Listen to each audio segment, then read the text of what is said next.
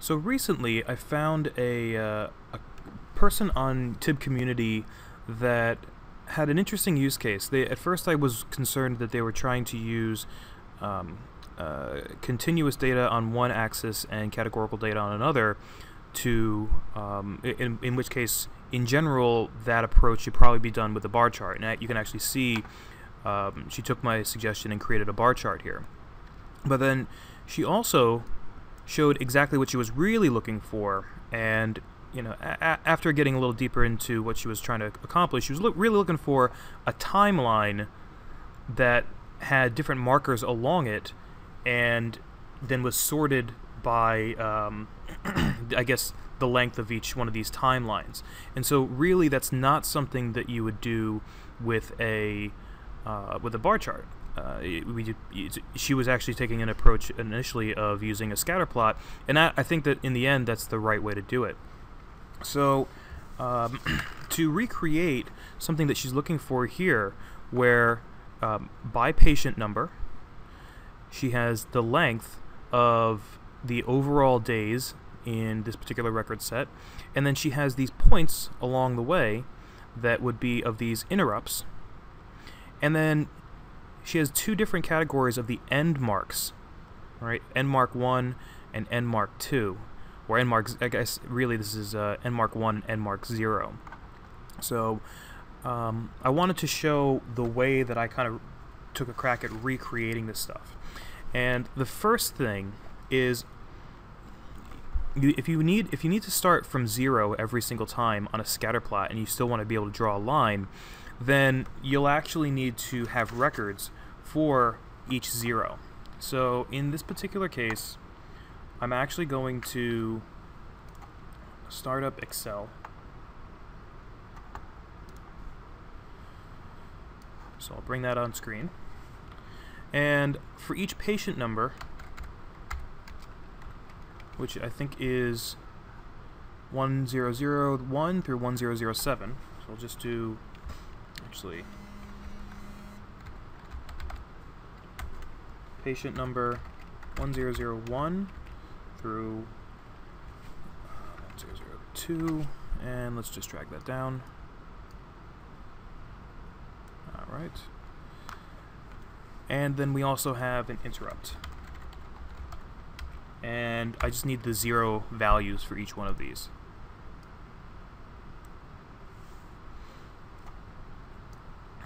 Alright. Okay. So let me go ahead and add the rows there. So we'll go to Tools, go to Insert, Add Rows, from Clipboard, and patient number, let's see, next, patient number is a string, match selected, interrupt, match selected, and finish.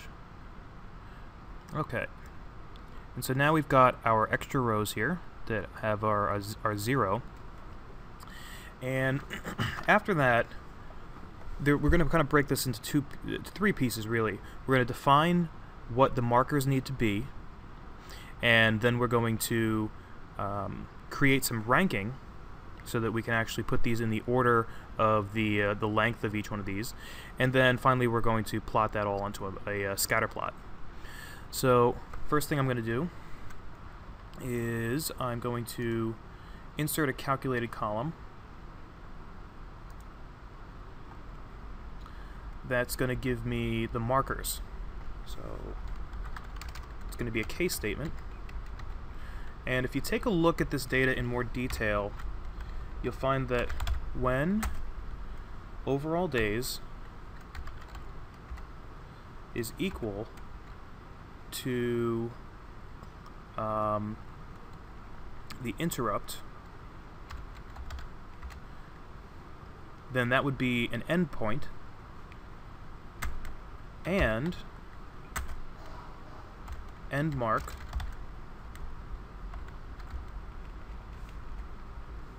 is equal to 0, then end mark should be end mark 0. Or marker type should be end mark 0. When, let's just copy and paste the whole same thing.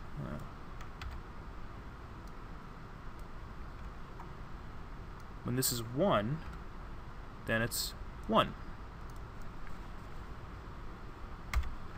Now, when interrupt is equal to 0, then I'm going to call that a start mark.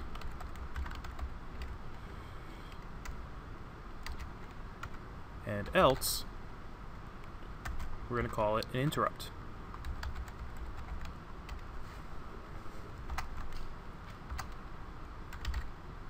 We'll end that. And we'll call that a marker category.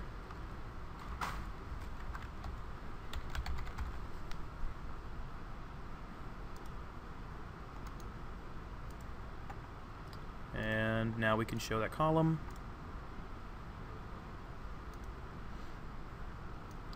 Alright, good. So now we have these different categories for each one of our markers in this data set.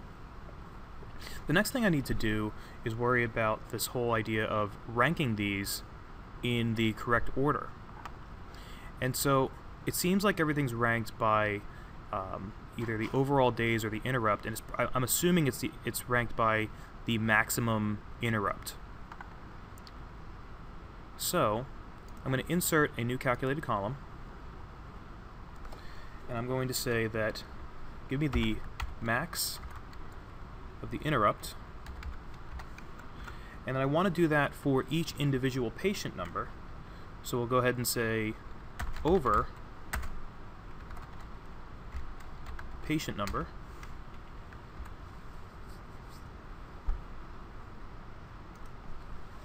let's say call this the max interrupt.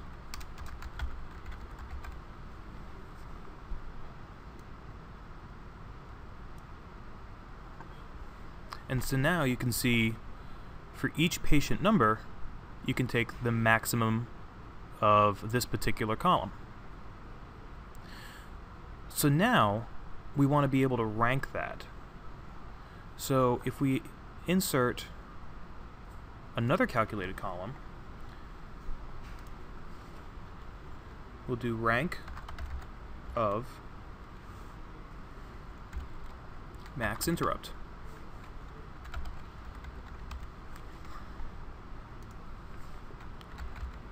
Interrupt rank.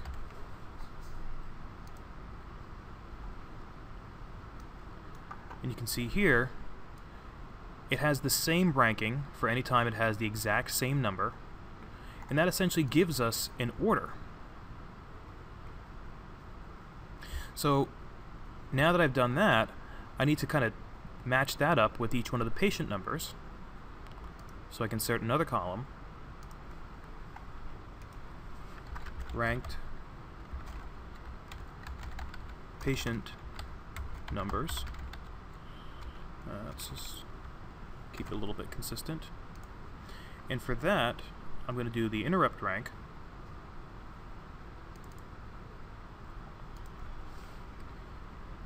along with, well, let's actually put it like that. And then do a trim on the patient number. There we go.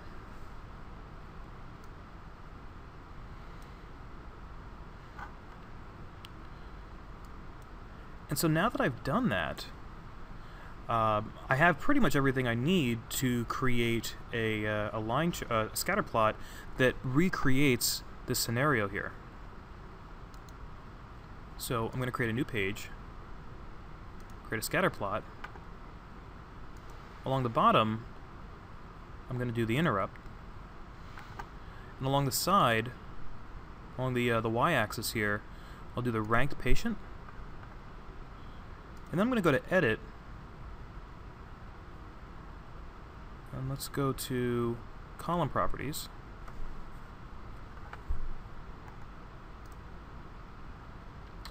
ranked patient number, sort order. Uh-oh. I got something wrong.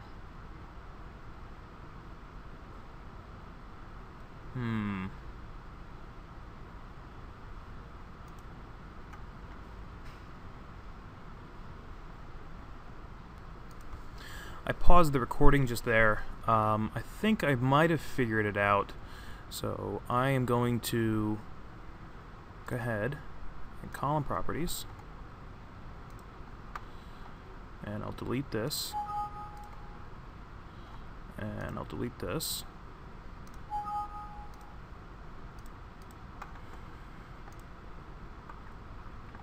Alright, and I think what's happening here is this max interrupt over patient number.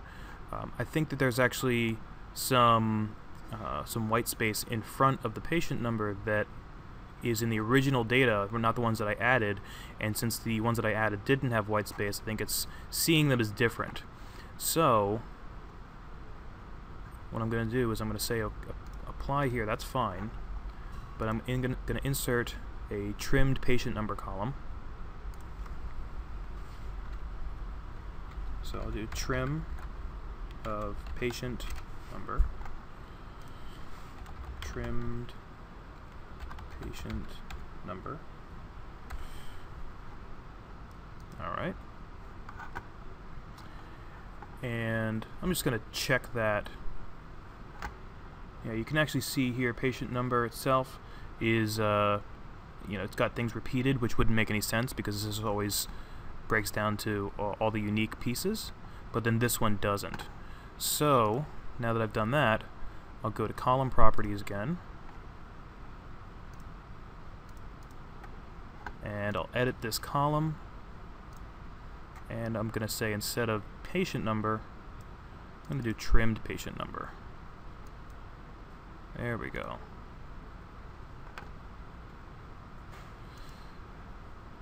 And now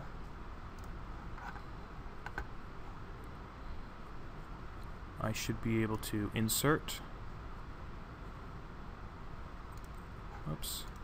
insert a calculated value.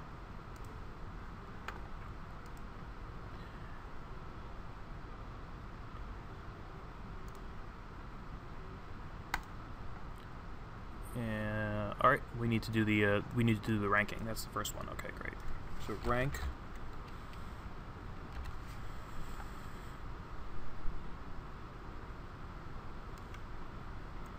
Let's do here. Rank max interrupt.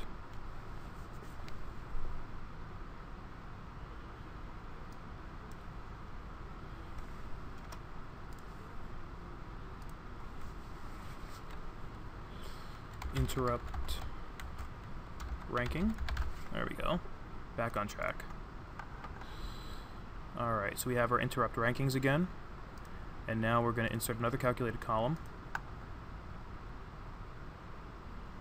It's going to be interrupt ranking.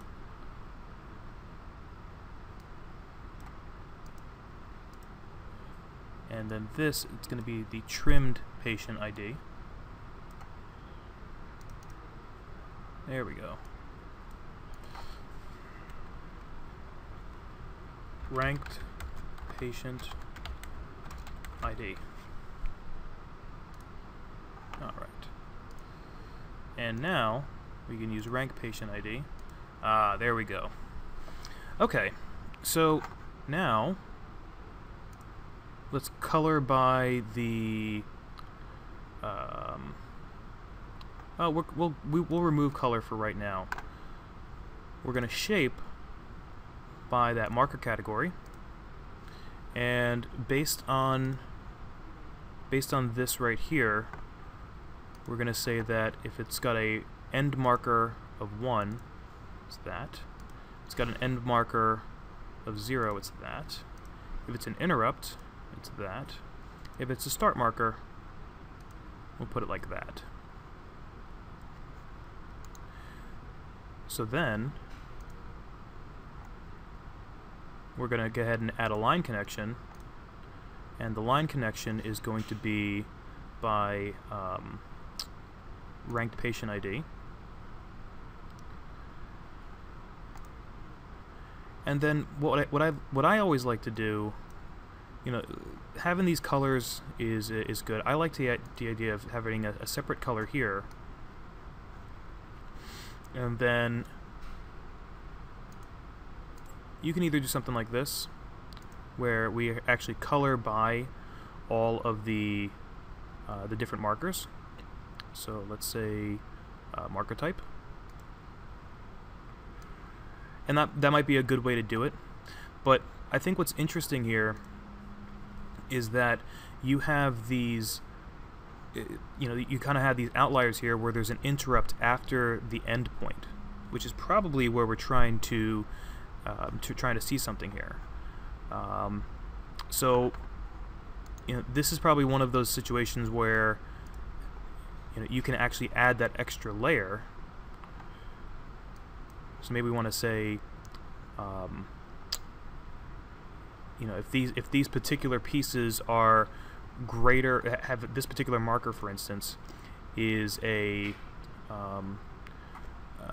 larger than the endpoint, then we want to give that its own kind of coloring. So we go to Properties, Colors, and we can just do a custom expression right away. We could also create a calculated column for this, but I would just say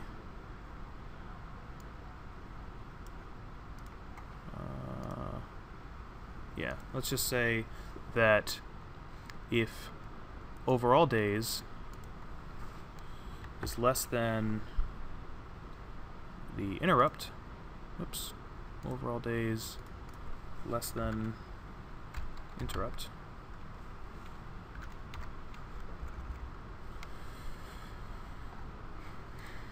as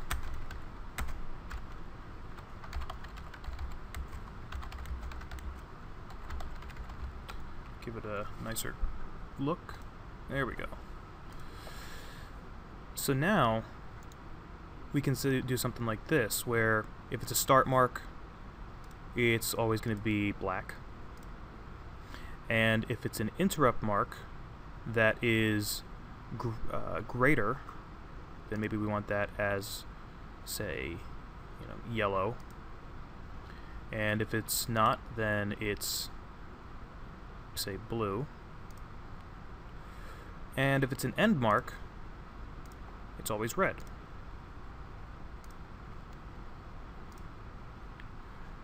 Alright. You know, we might want to clean up some of the lines. So line connection, maybe just make that a little bit thicker.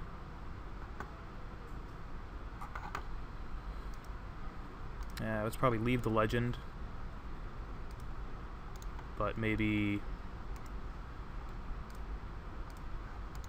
let's go to Properties, go to Legend, and hide a lot of the stuff. The only thing I usually leave is color by.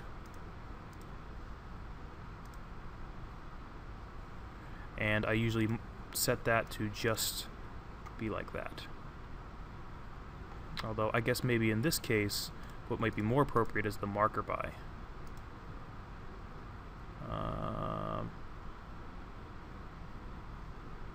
No, let's just leave color by. Alright. Oh, we still didn't order these in the correct order, but you can notice now that because we have these in a you know, in an order that would make some sense, we can go to Column Properties, Ranked Patient ID, Sort Order, and just do Natural Sorting. Now that puts it with the highest one at the top. So let's go ahead and reverse the axis, reverse scale, and there we go. Alright, so hopefully this showed you a bunch of different tricks. This one was relatively difficult for me to figure out, just because there's a lot of different things you need to take into consideration.